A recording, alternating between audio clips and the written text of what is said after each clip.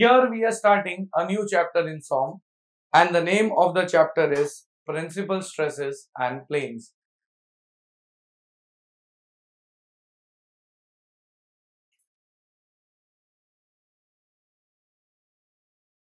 It is called as Principal Stresses and Planes. Sometimes we even call it as Principal Stresses and Strains. Now, when we are talking about Principal Stresses and Planes, first I'll give an example that here there is a plane. Plane has negligible thickness. Next, here I'll assume that along x direction there is a stress called as sigma x, which is of tensile nature. Then along y there is stress sigma y, which is again of tensile nature. So now I'll say that for this figure, a body or a plane may be subjected to only normal stress. Now, normal stress means either tensile or compressive stress. So here the example 1 which I have given, in this a plane is subjected to stresses along two perpendicular directions, that is along x and y. Along x the stress is sigma x, along y it is sigma y, and they are called as normal stresses. So a plane may be only subjected to normal stress. Next,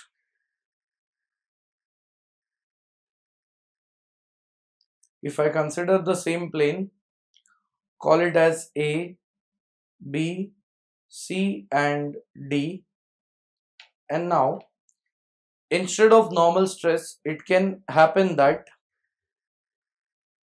the nature of the stresses would be like this, in two opposite directions. That is, the first stress is acting upward on the face AD. Next, a stress is acting in downward direction on face BC.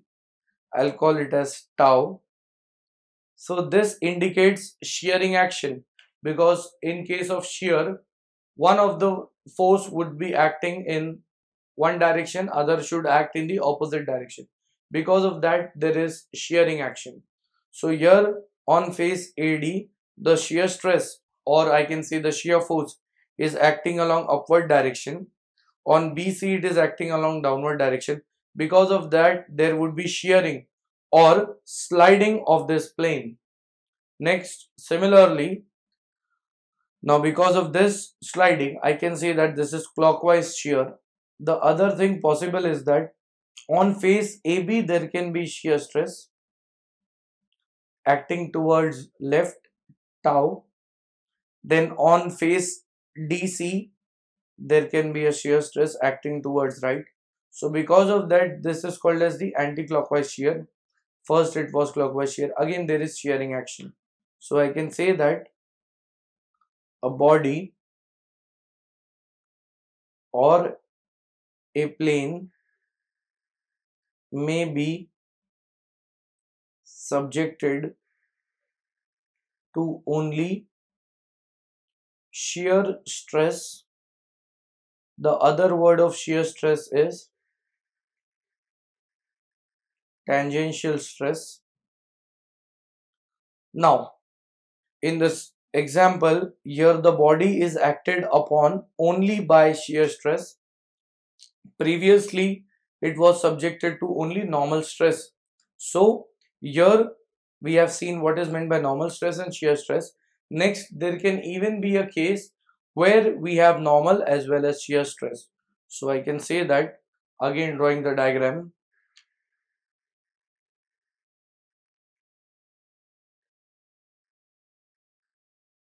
plane ABCD. Now here I'll say that sigma x is acting along x direction, sigma y is the stress along y direction. Now this is a case of normal stress. Then apart from that, there is even shear stress. Shear forces are acting on face AD, on face BC. Next, there is even shear stress acting along AB and acting along DC. So the third case I can write it down as a body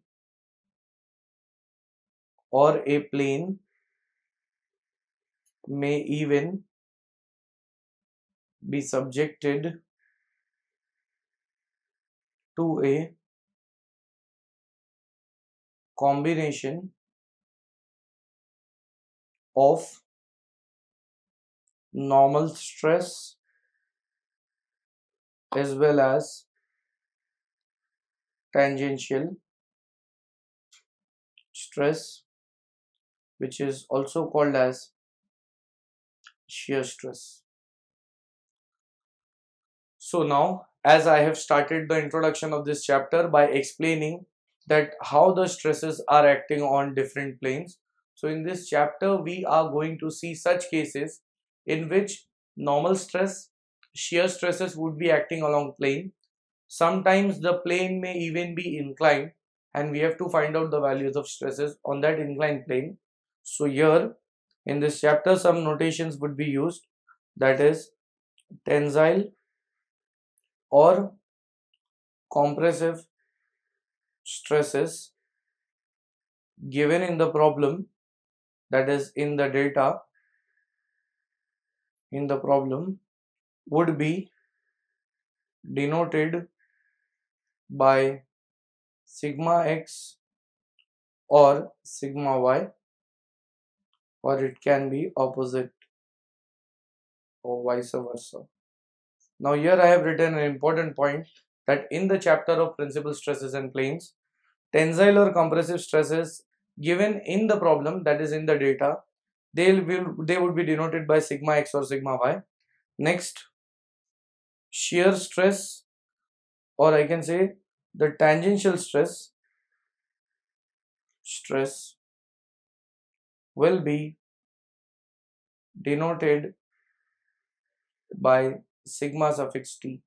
Now whenever I write sigma suffix t in this chapter, it would be tangential stress and not tensile stress, because if it is tensile or compressive, we can denote it directly by sigma x or sigma y. So these are some special notations which would be used in this chapter. So here in this video, we have seen the introduction of the chapter of principal stresses and planes.